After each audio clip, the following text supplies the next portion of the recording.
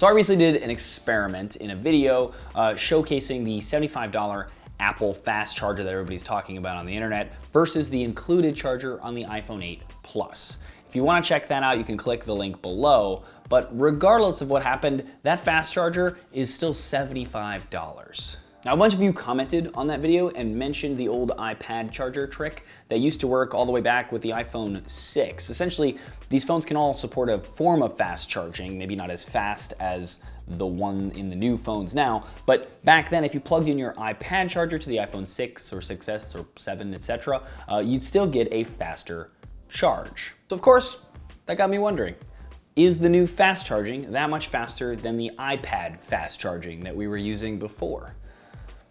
Let's find out.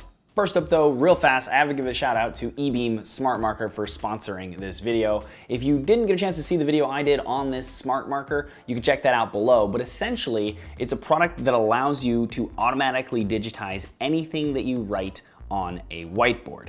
It's actually kind of cool. But if you want to check it out, click the link below, and you can even use the coupon code below as well for a sizable discount should you want to buy one. Now back to the experiment.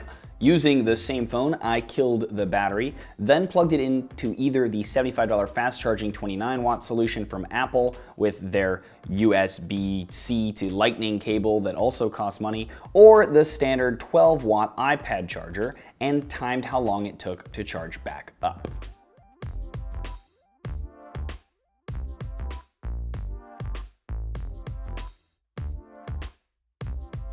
We can already see at 15 minutes that the iPad and fast charger are at 21% and 27% respectively.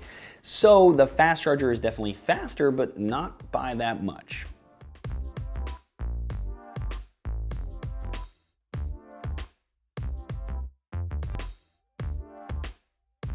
At 30 minutes, we're at 48% and 41%, so still going pretty fast, and again, not that far apart.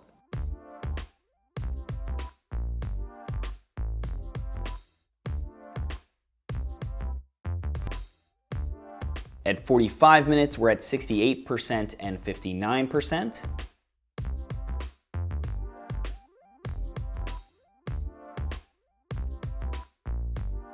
At an hour, we're at 81 and 73%.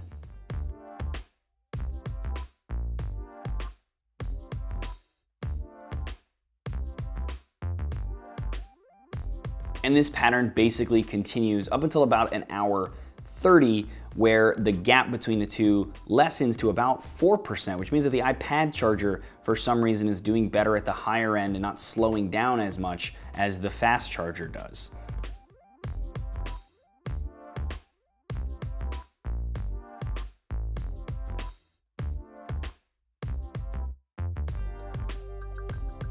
By the time the fast charger has given the phone a full charge at an hour and 55 minutes, the iPad charger is already at 98%, and it doesn't take it much longer to get to 100 for a total time of 2 hours and 7 minutes.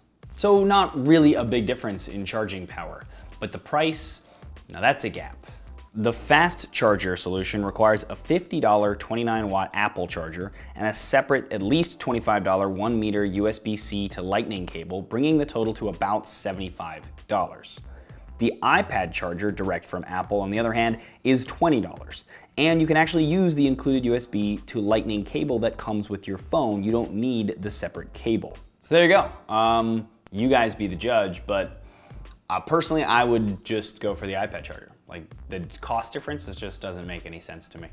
But that's just how I feel about it. Up to you guys. So there is one more option, which is if you can find a third-party charger that might be the 29-watt charger that will support this version of fast charging, then obviously if that's cheap enough, that's probably the best way to go, because you might be able to find that maybe even cheaper than the iPad charger. But I am currently in the process of doing a video on that, so stay tuned for that. I'm just got a bunch of these, and I'm testing to see which ones work and which ones don't, and then seeing which is the cheapest one I can find. So the cheapest way to fast charge your iPhone, coming soon. Stay tuned.